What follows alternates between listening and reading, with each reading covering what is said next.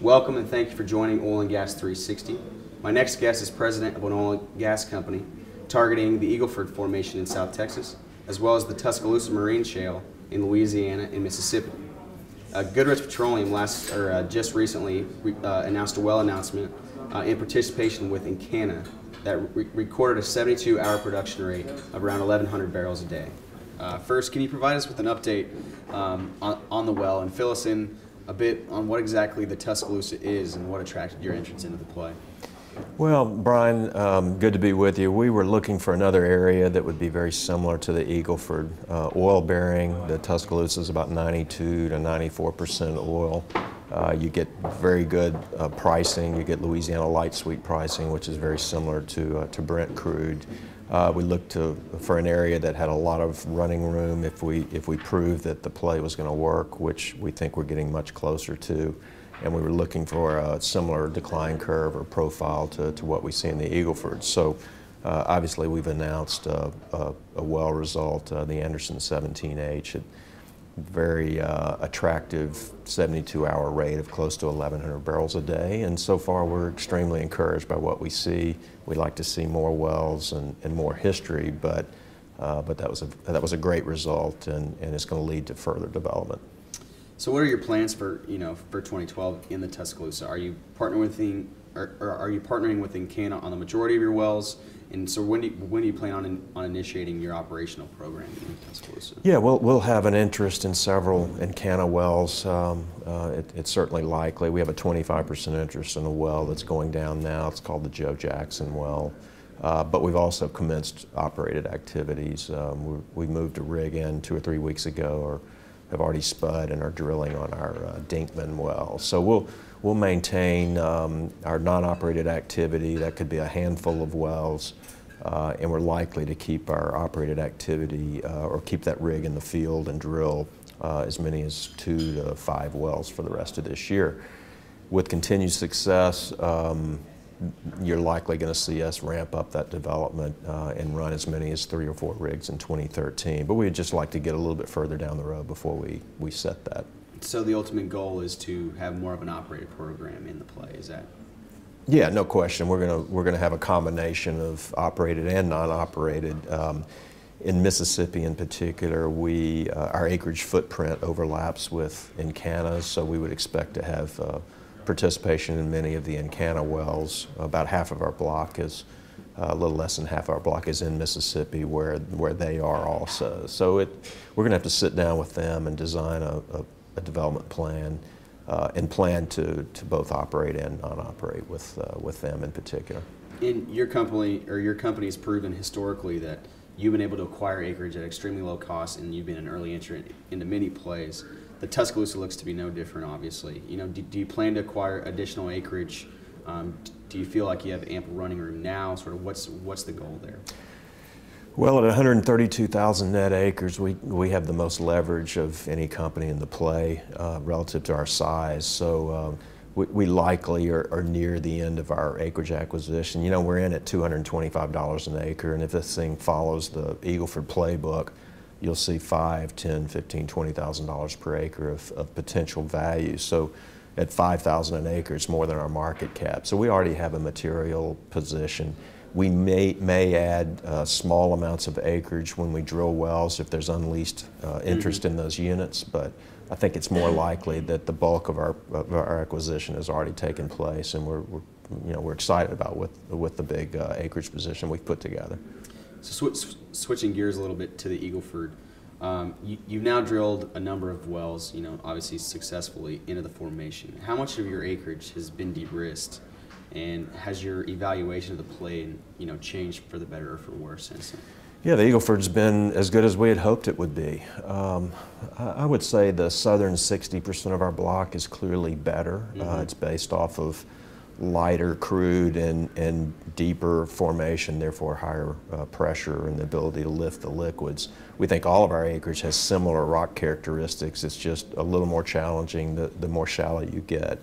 So we're currently running 2 to 2.5 rigs for this year, pad drilling. The well results are as hoped for, although lumping production volumes on a quarterly basis just because of the pad drilling. But with the cost savings that we're seeing, as much as $2 million a well of cost savings, there it makes sense to pad drill, and you know, we like what we see. We also have that secondary objective in the Buddha Lime. Ironically, the northern 50% of the acreage works better for the Buddha than the southern 50%, at least so far. So the secondary objective will allow us to likely maintain some of that acreage block while we develop the Eagle Ford in the southern 60%. Okay, that makes sense. So, you know, two oil plays, obviously. You have the Tuscaloosa and the Eagle Ford, primary growth drivers for your company. For 2012 and beyond, what's the strategy in terms of allocating capital between those two plays? Well, we've been conservative on the allocation in 2012 to the Tuscaloosa, mainly because we wanted to see well results, more wells, more history before we ramped up that activity.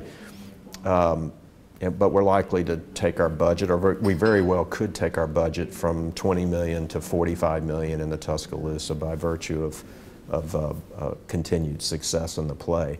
The real ramp up occurs in 2013, and where you obviously run the more rigs also. Yeah, exactly, and that's just coming from you know, de-risking of the acreage and ready to get more into development mode. But with 3 to 4 rigs running, along with a non-operated activity level with Encana, we have plenty of time to capture the acreage. You know, we have anywhere from 18 months to 5 years on our lease terms. We also have the ability on about 50,000 acres to exercise a continuous development provision built into the leases, such that you can drill one well every 180 days and hold that acreage. So I think the combination of non-op and our increased operated activity will allow us to capture the acreage pretty reasonably.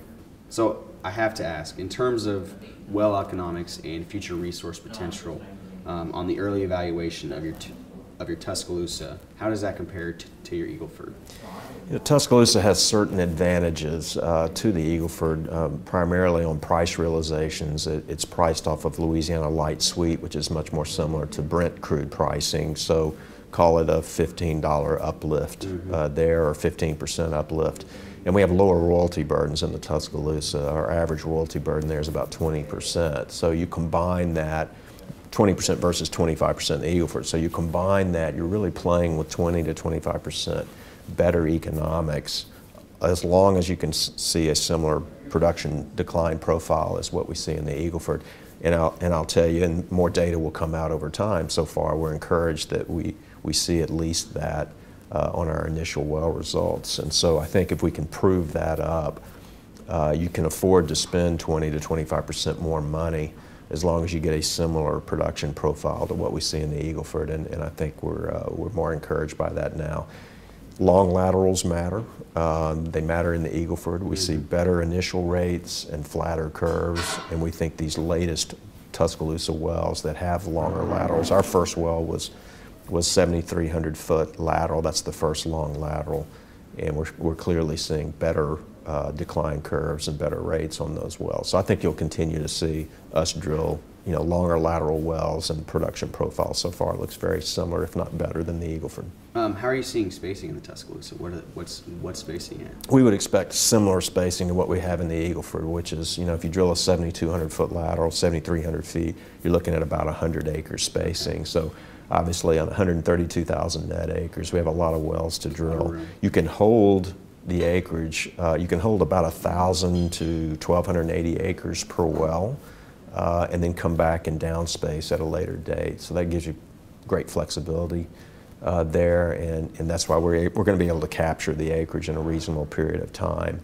But as far as full development of the play, it's going to obviously take years and years and a lot of capital. Right. Well, Rob, we really appreciate you being here in London with us and stopping by to provide us an update on your Eagle Ford program and the exciting new Tuscaloosa. So we really appreciate it. Thank you, Brian.